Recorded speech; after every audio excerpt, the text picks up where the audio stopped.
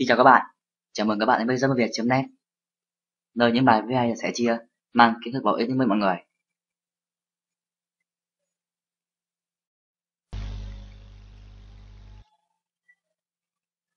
Hôm nay mình sẽ hướng dẫn các bạn cách ghép ảnh đơn giản nhưng cũng không kém phần chuyên nghiệp. Như các bạn đã biết, hiện nay nhu cầu ghép ảnh nói chung là chỉnh sửa ảnh không kể. Riêng những nhà thiết kế, những nhà có chụp ảnh quang âm mà chính chúng ta cũng muốn biết về nó dù ít nhiều. Phong trào chụp ảnh các bạn có thể thấy rất thường xuyên qua internet. Nhưng hướng dẫn này không phải là hướng dẫn để các bạn đi choi người khác thôi cũng được thôi, nhưng mình khuyên các bạn đừng choi quá đà.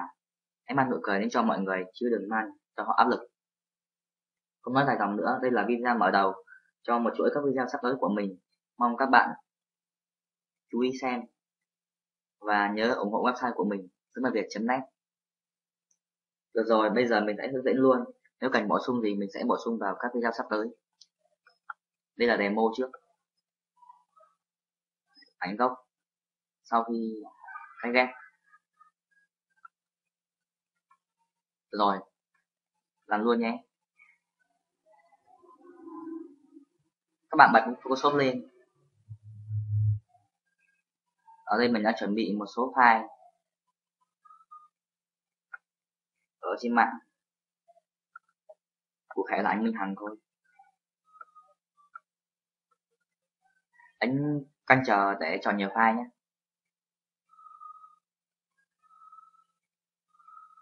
Đợi nó load.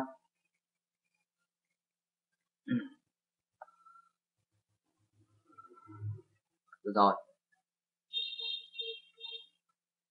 Bây giờ các bạn chọn công cụ này. Phím đắt là phím V kép, gọi là chọn vùng.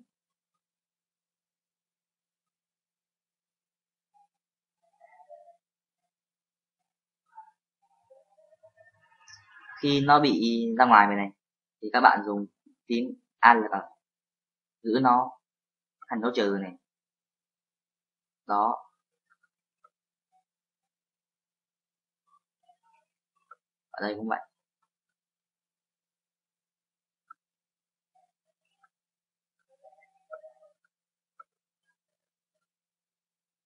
Được rồi. Bây giờ ấn cái phím này. Đấy, nó. Ấn vào select. Chọn gì file mask. Đây cho màu trắng dễ nhìn. Được rồi. Các bạn lấy đây khoảng 36.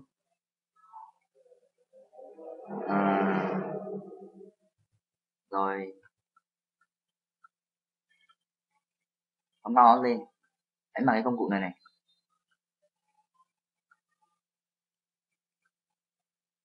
Cứ làm theo như mình.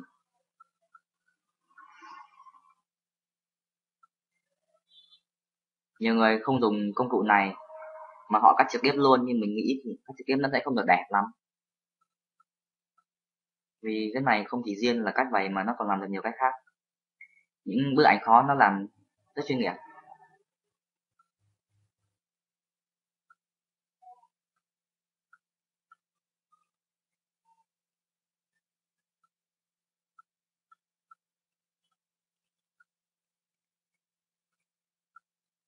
Các bạn chỉnh cái này cho bao giờ những cái đường cả cái bức ảnh nó mềm.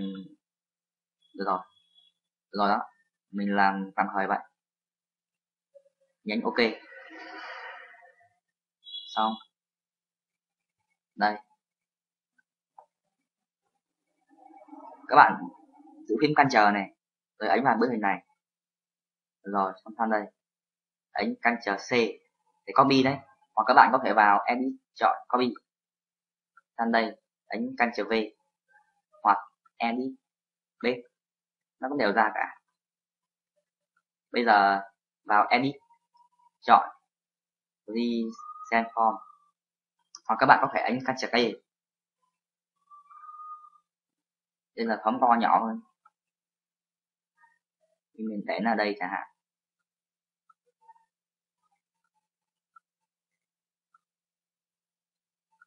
OK.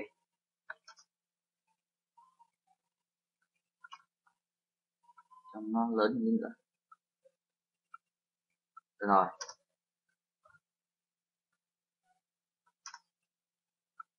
bây giờ các bạn nhấn vào đây để tạo một layer mới này, cái hình này này. Rồi vào công cụ này, tính cách của nó là m, các bạn tạo một vùng vầy chẳng hạn.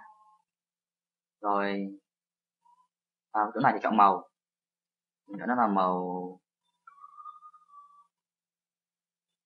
này chẳng hạn. Những cái màu nào mà nó có dấu chấm than này là màu ấy không có gạch ở ngoài. Ok, B để ô màu, đây là kích thước này. Rồi nhấn Ctrl G để nhân đôi cái layer này, cái nó là chẳng hạn, Ctrl G nhá. Ok, rồi ấn chữ V để kéo nó ra.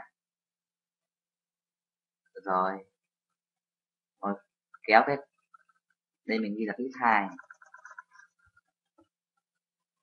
Các bạn nhớ là cái div 2 nó đè lên div 1 này, bây giờ mình sẽ di chuyển div 1 lên trên div 2, rồi vào div 2. Màu nó màu khác đi, nhưng màu này chẳng hạn, không màu này nó trùng với màu kia. Đây rồi đó, rồi anh Ctrl để chọn hai cái này, Ctrl nhá, Ctrl. Ok, để anh Ctrl E để gộp hai layer vào một. Rồi là một đấy. Rồi vào đây chọn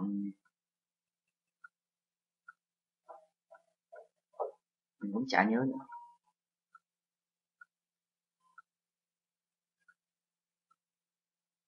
Đây,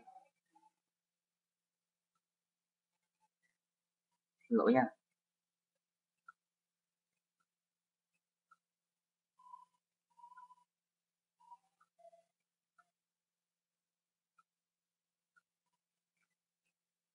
Không nhớ đâu.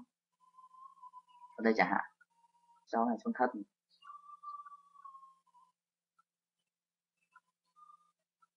Ok, bây giờ vào cái file background này, chọn công cụ này, level này, cho nó sáng lên một tí,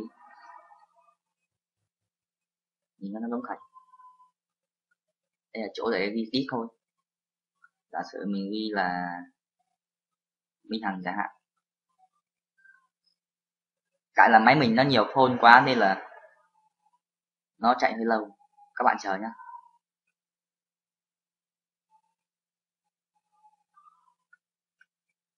Như là Minh Hằng chẳng hạn.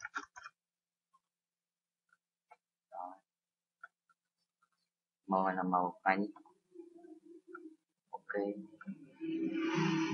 ở đây mình để là cái này, cỡ nó là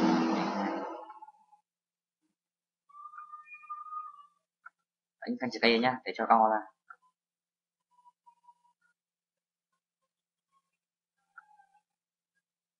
Những cái phone này mình sẽ làm một video về cái phone này, mình lấy trên đa phone.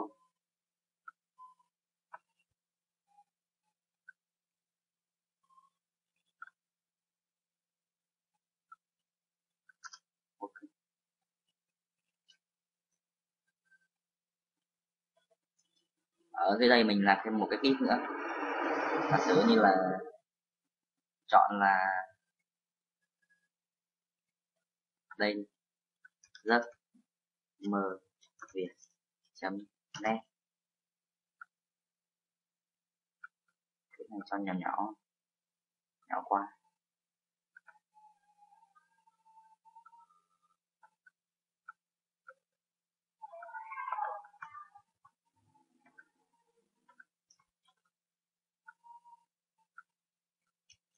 Ok, như thế mình đã vừa làm xong một bức ảnh.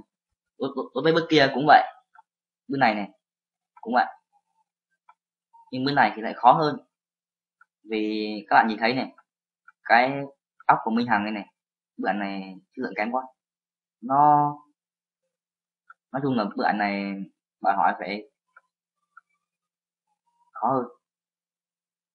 Các bạn cũng dùng công cụ ghép tạo vùng ấy để tạo vùng, không mình kỹ quá đâu nhưng mà cần bao bọc hết những cái mình cần lấy.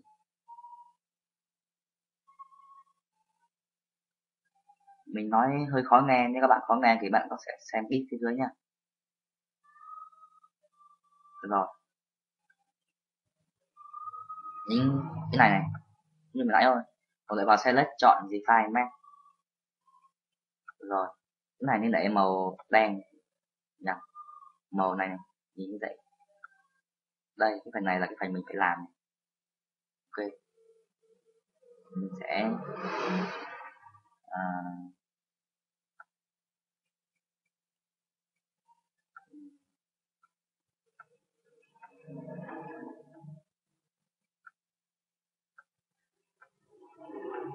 mình thấy cái công cụ này rất là hay ở những bức ảnh như thế này, nó xử lý rất tốt.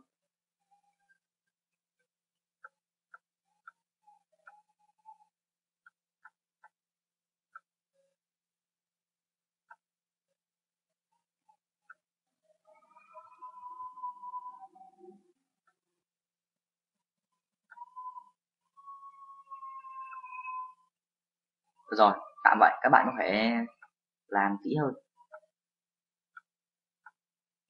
miễn sao là cảm thấy khó lộ được. Với những bức như thế này thì cũng không cần thiết phải quá kỹ càng.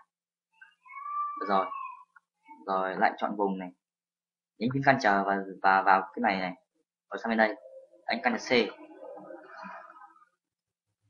Ctrl V, ok, Ctrl A để cho nó lớn ra. Rồi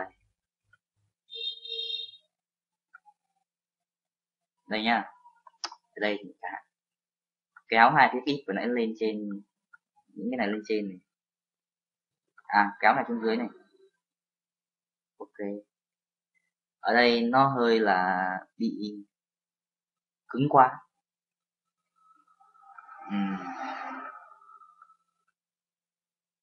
Đây nên là 500.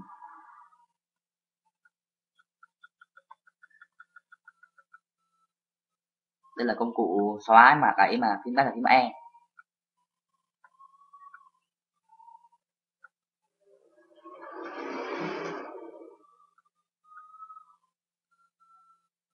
Ok, ok, hình này mình nên cho mờ nó thôi. Mờ thì các bạn vào cái layer cành mờ này, giả sử là mình ghi là minh hằng 2, rồi các bạn cho opacity của nó xuống đó. Còn cái ảnh này nó không sáng lắm, trông nó không được nét lắm. Các bạn vào đây cũng dùng phím Ctrl và nhấn vào cái ảnh đó này, nhấn chọn vùng này, rồi các bạn có thể nhấn phím này cover gì mà đấy, đây nha, đấy sáng hẳn lên đấy mà. Còn đối với mình hằng thì quá xinh rồi, không cần thiết phải làm trắng da nữa, sẽ như trắng quá. Ok, như thế mình đã vừa hướng dẫn xong. Nếu có thắc mắc gì hãy liên hệ mình qua email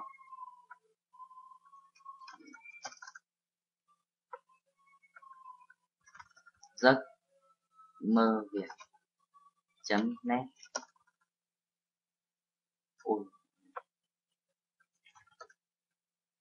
Mơ việt net a.mail.com.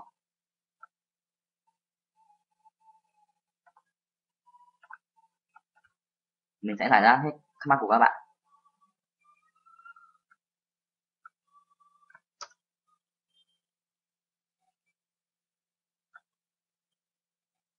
Tạm biệt, goodbye.